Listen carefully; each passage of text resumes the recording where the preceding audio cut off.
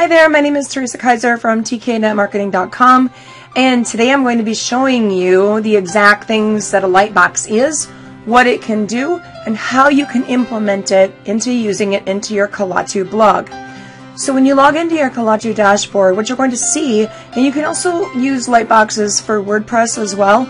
I'm sure that the settings will be just a little bit different, but basically we're doing the same exact thing here as creating a pop-up. Okay, so if you're tired of WordPress and you want just something a little bit easier, you know what? Kalatu might be the thing, and you can actually get the link right below this video to get your very own Kalatu blog. Save you a whole lot of setup time. So when you're in your Kalatu dashboard, you're going to go down to the, here's dashboard, and then you're going to go down to the one that says Lightbox, and we're going to just click on it. We're going to go down to add new, okay? Now before we even begin to start a Lightbox and just dig in and start building one, it's a very good idea for you to know exactly what they are, what they do, how they function, what you can and cannot do with them, and so forth, okay? So the very first thing is a Lightbox is when you go to exit a page, it pops up in front of you and says, hey, wait, would you like to? Or look at me, I have this. Or maybe you want to show them a blog post. And we'll cover each of those a little bit at a time throughout the week of things that you could do with a Lightbox. And this will be the feature of the week, okay? So you're going to name your Lightbox, and this will show up in the top of the little Lightbox when it pops up, okay? So you don't want to name it, you know, hey, jerk, look at my page. You know, you just want to say something like, you know, hey, wait before you go. Now there's some settings before you begin that I want you to get familiar with and learn, okay? One of them is this looks like a blog post, yes. But you're going to go under tools here, and there'll be a thing that says source code, and if you're given source code to paste from anywhere, this is where you will paste it. Source code is all that gobbledygook that they show you, and they say copy this and throw it in your page. And this is actually where you're going to do it. Now a little web designer tip.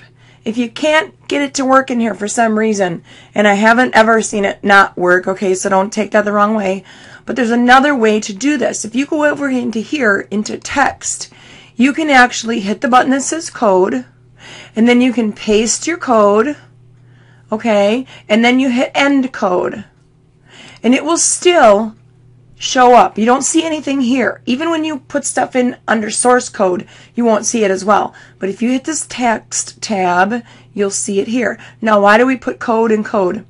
Well, we start the code and end the code. Every code opens with these little arrows here like this, and it ends. So it ends with an arrow to the left, slash, it means end in code. Now, if you're not a coder, you know, this is not the best way to do it. I would suggest, highly suggest, that you just use tools and source code if you're a beginner. If you can't get it to work, then try the other, but I wouldn't worry about it, okay? Next section is display settings. If you want it to work across all platforms, like mobile, iPads, all of that, you're going to be using what it says size as an auto, so that it will adjust. We call this a responsive form, web responsive, so that no matter what kind of device you're on, it will be responsive and it will adjust, okay? Targeting is the next section, and you can have a display on your entire site.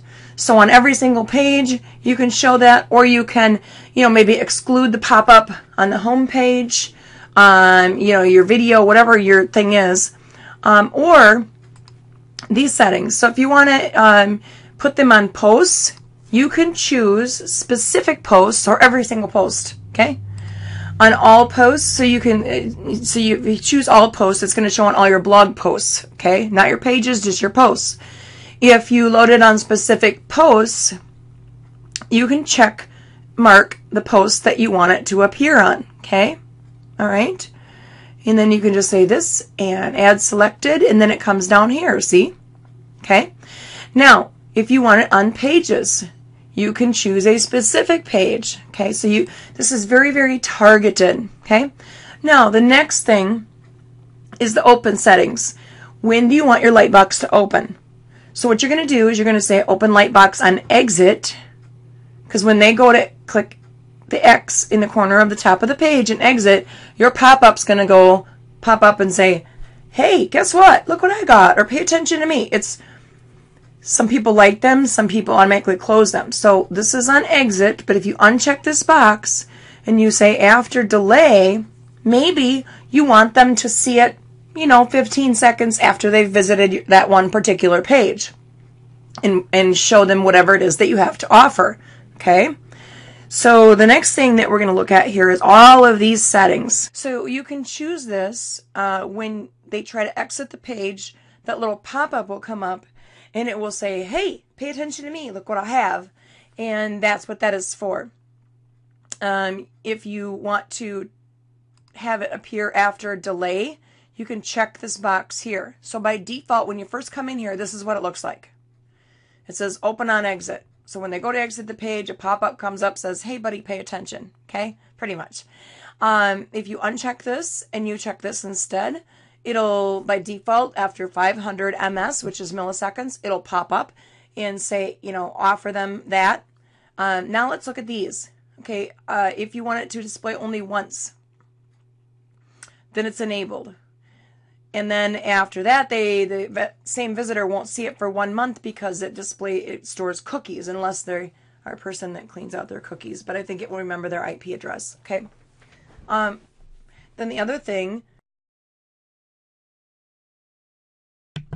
that you're going to want to look at too is if you disable it, this means they will visit it. They will see that pop up every single time on whatever post or page or the entire site or whatever you've chosen up here. Okay, so keep that in mind. Now, what is this? Cookie key. So let's cover this. First of all, let's cover the scenarios. All right, so if you have this, so it's enabled, so they only see it once, and then someone visits your blog tomorrow and every day for the next 28 or 29 or 30 days, for the next month, they won't see that Lightbox again. But if you regenerate your cookie key right here by hitting this little recycle button, it's going to give you a new key. See that? It changes every time. That means when someone else comes tomorrow to your blog, that same visitor that was there yesterday, they will now see that new pop-up, or they will see the pop-up again. But then the next day, for 30 days, they won't see it. Makes sense? Now, if you disable this, the easy part is if it's disabled, they're going to see that pop up every single time that they visit that page, and you don't have to worry about cookies at all. But I will tell you, from a visitor's standpoint and a web designer's view, that it's very important that you actually enable this, simply because of the fact that, and you can change this to, write it out. You can change it out to, 5 days. So maybe you want them to see it once a week.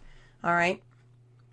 But you just have to write it in English and in this format as it's displayed below, okay? Very, very simple and easy. And now we're going to go into section 2 here. So we'll just leave this like this. So this is basically explaining what a Lightbox is, what it can do. Maybe you want to put a Lightbox up that shows, hey, before you leave, make sure you like my Facebook page. Or a video in a pop-up box, okay? That says, hey, welcome to my blog.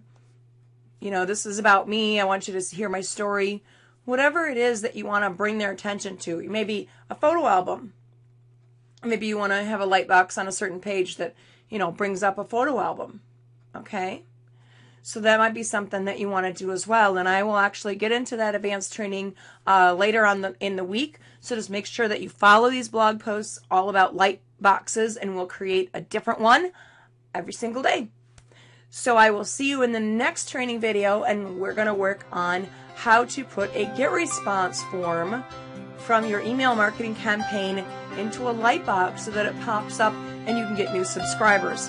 So we'll go into that right below here in the same blog post, and this will be day 1. So I'll see you in the next training video. My name is Teresa Kaiser from TKNetmarketing.com.